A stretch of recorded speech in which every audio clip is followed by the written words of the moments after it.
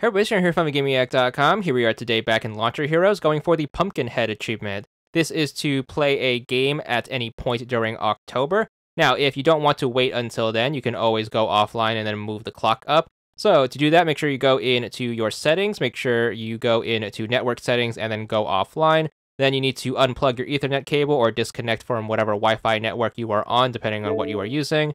Once you are offline, in order to adjust the clock, you are also going to need to power cycle your Xbox, so make sure you hold that power button down for about 15 to 20 seconds or so.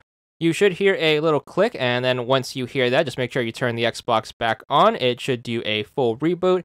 Once you power back up, you should still be offline with the Ethernet cable or the Wi-Fi network still disconnected. Then just make sure you go back into your settings. If you did everything correctly, you should be able to go into time under system, and then you should be able to adjust the date to whatever you want.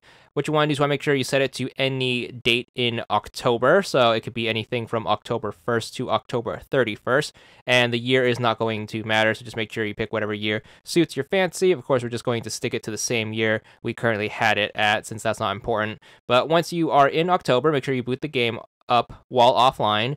You are going to have to do this in a local play game. You can do this either in an adventure game, or if you want to be super efficient, you can plug in a second controller and then do this in a versus game.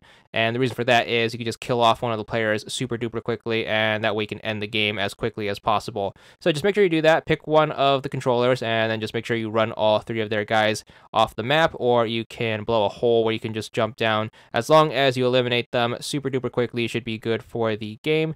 And then you should hit the results screen after this. Now, if you do want the achievement to unlock online, what you can do is you can reconnect right here. So go back into your settings, make sure you reconnect to the network, or replug in your Ethernet cable right here. And then once you are confirmed to be back online, just make sure you advance one screen to the unlock screen. Once you unlock your pumpkin hat, you should be good for the achievement. There it is. It's going to be for 100 gamer score.